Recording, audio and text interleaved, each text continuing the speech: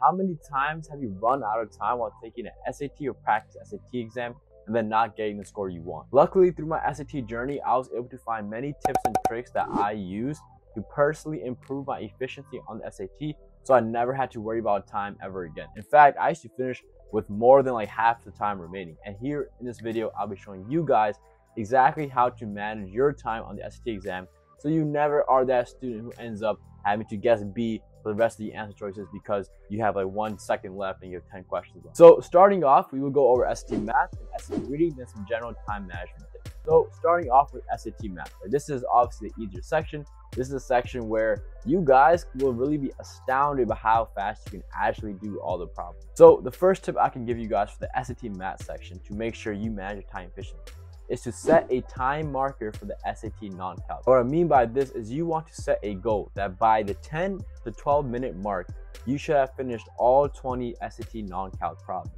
Now you might look at me like I'm crazy, but if I was able to do it in 5 minutes, twice or 3 times, I'm sure you all can do it in double the time. And I'm literally not the smartest of the students, so you probably can finish it even faster than me. Now, I did just drop that bomb and say that you guys should be able to finish the problems in 10 minutes, but I didn't tell you how exactly you can do that. Well, what you gotta do is learn all the necessary tricks, tips, and patterns for the SAT math non-calc section. And there's 2 key ways to do that. The first way is to do a bunch of SAT math problems. Yes, guys, you guys know it. Practice makes perfect, all right? By constantly doing SAT math problems, whether on Khan Academy, practice exams, or any other medium, maybe in like the college SAT math panda book, you'll be exposed to the same types of problems that will teach you the same patterns and tricks over and over again, right? You're going to be constantly solving systems of linear equation problems, constantly solving quadratic problems, and everything will be the same, just the numbers will be a little different. So you're going to quickly understand the methodology to solve these types of problems, and that'll be a piece of cake. Now, yes, guys, this will take a lot of time. In fact, a lot of people say to master something, you should spend 1,000 to 10,000 hours doing it. And if you're like me or any other sane student, I'm pretty sure you are not about to spend over like 30 hours studying for the SAT math section. Like, no way you're about to spend 1,000 hours. So to even cut down that 30-hour time to like 10 hours or maybe even less, I will teach you guys the second thing that you can do to learn all the necessary tricks, tips, and patterns. And that's check out my SAT math course, which is a 6-hour course that has all the tips, tricks, patterns, strategies, methodologies that you need to master the SAT math section and get an 800 score on it. The review's already in, everyone loves it. I highly recommend you guys use it, and there's a discount code in the description below. And now moving on to the SAT calc section. All right, because now that we've got the non-calc covered, right? You guys might be like, for the SAT calc section, do I have to press the buttons at lightning speed to make sure I finish it really fast? No, there are some key time management tips for this section as well, right? You see, there's a common misconception that is, people think because this is the SAT calc section, they now have to be the calculator whiz, freaking super calculator man. They can solve every single problem using a calculator, and they have to use a calculator. No, guys, that is a common misconception. You do not have to use a calculator. In fact, most of the SAT calc problems will be able to be solved by you, right, by hand, without having to use a calculator. And a lot of students don't realize that. In fact, the students who do use a calculator for most of the problems are the ones that end up, running out of time. If you're one of the students who, use the calculator for more than like 8 problems on that section, you most likely missed some tips, tricks, and patterns. So you should go back and study a little more and practice a little more, because I promise you, you do not need the calculator for more, for max 10 problems, okay? The rest can be done via hand. Now, there are some calculator tricks, right? For example, if you're trying to find the solution between 2 linear equations, all you gotta do, right, is put 1 to y1, the other equation to y2, and then find the intersection, right? If you're given a quadratic, right, you just put that to y1 and put y2 equals 0, and then find the intersections, and that's the solution for the quadratic, right? You found the left 0 and the right 0. So these are some key calculator tricks that you can use to solve problems in like, boom, seconds. A lot of times, if you know how to factor and just isolate the equation, a variable, you probably will not even have to use a calculator. And by the way, guys, we talked about being nice at SAT non-calc. Did you guys know that by being nice at SAT non-calc, you actually improve your abilities on the SAT calculator section? Because I talked about earlier how you don't really need a calculator for most of the problems. And by being a master at the non-calc section, you're going to start seeing these same patterns and strategies in the SAT calculator section. Because, guys, remember, this is still the SAT math, right? The big umbrella is SAT math. Yes, it's divided to calc and non-calc, but the overall strategies and patterns are practically the same.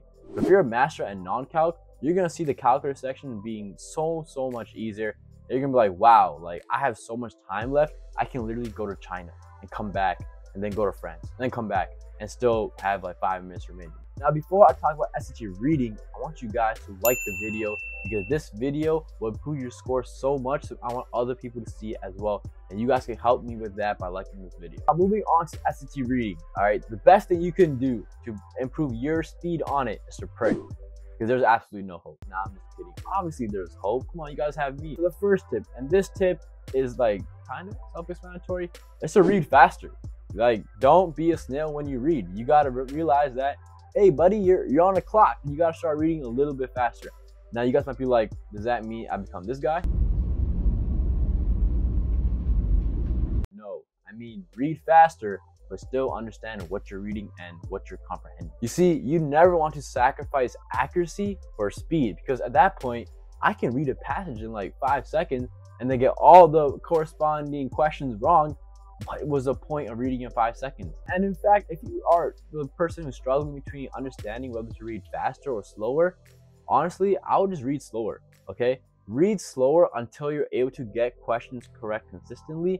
And then as you start realizing the SAT reading patterns, you want to start reading faster and faster and faster, upping your speed while maintaining that accuracy or improving your accuracy, okay? You do not want to sacrifice your accuracy for the speed, because at that point, you're just canceling it out and you're not really improving as an SAT reading tester. Now, the second tip is to annotate. You guys will be like, oh my God, I hate writing margins. I'm already reading, now I gotta write too?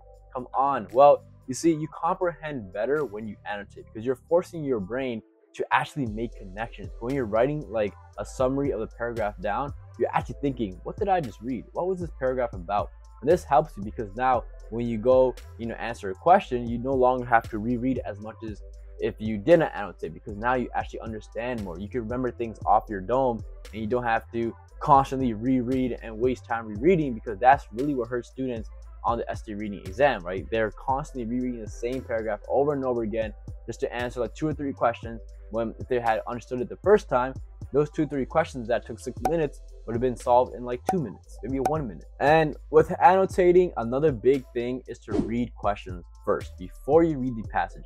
Now you guys might be like, why? Well, why would you, do something if you don't know why you're doing it, right? Why are you reading the SAT reading passage? Don't you want to at least know why you're reading it in the first place? And that's why you want to read the questions first. So you already have something in mind about, hey, okay, let me try to find this in the text as I read. And by reading questions first, you're gonna have these questions in your mind. So as you're reading the passage, you can start answering these questions off the dome. And as you're reading, you can quickly flip through that question, answer it, and then go back to reading. And then when you go back to all the questions you haven't answered, you're gonna be like, oh my God, I already solved this question. I already solved this question. I already solved this question. And you're gonna find that you solving the questions becomes much faster, and you're able to move on to the next passage much faster as well. And next thing you know, you have 20 minutes left to finish the SAT reading section, and you're done already. Those are some hot SAT math tips, some hot SAT reading tips to make sure you are more efficient and you can manage your time better.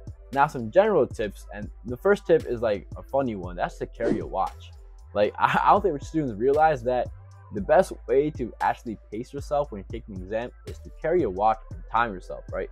Because how are you gonna know how much time is left if you're not actually timing yourself? Or what are you, a psychic? Like, you can't use your phone, because if you do, you're definitely gonna be sent out the room and flagged for cheating. You see, a lot of students don't realize that the number one mistake that students make when it comes to SAT reading or math, when it comes to timing, is they don't know how much time is left. They're spending like 5 minutes on one problem and don't realize, hey buddy, it's time to move on to the next problem, because they don't have a sense of time. They're too wrapped up in solving the SAT problem that they forget, yo, you only have like 2 minutes per problem. You can't be wasting so much time. And without a watch, you really don't have that reminder, right? You're just betting on like your hunch. Another thing you can do, and this is what I used to do, because even though I said carry a watch, I actually didn't even own a watch when I took the SAT exam. So what I used to do, and this was a little funny, was I would just raise my hand as I'm taking the exam and just like call the proctor and be like, excuse me, how much time is left? But I wouldn't even look at them. I would keep on working, raise my hand, they walk over to me, and I'd be like, yeah, so how much time is left? And they'll just answer it. I wouldn't even look them in the eye. Like, it was low-key disrespectful, because you're calling someone, you're not even giving them attention, but it's my score over giving them attention. I really don't care. I am trying to improve my score, and I know you guys are too. So just as you're working, just quickly raise your hand. The proctor will come and be like, hey, how much time is left? They'll tell you, and you keep on working. right? You don't have to stop working. You don't have to waste any time. Just keep on working, and all you gotta do is raise your hand. And trust me, the proctor, even to think you might be a little bit rude, a little bit disrespectful, they'll understand, because they understand that you're stressed and you try to get the score you want. So they're not gonna say much. Now, these tips will help you get better with SAT timing by a lot. So please let me know if you guys enjoyed these tips. Like the video, comment, and subscribe for more banger SAT videos.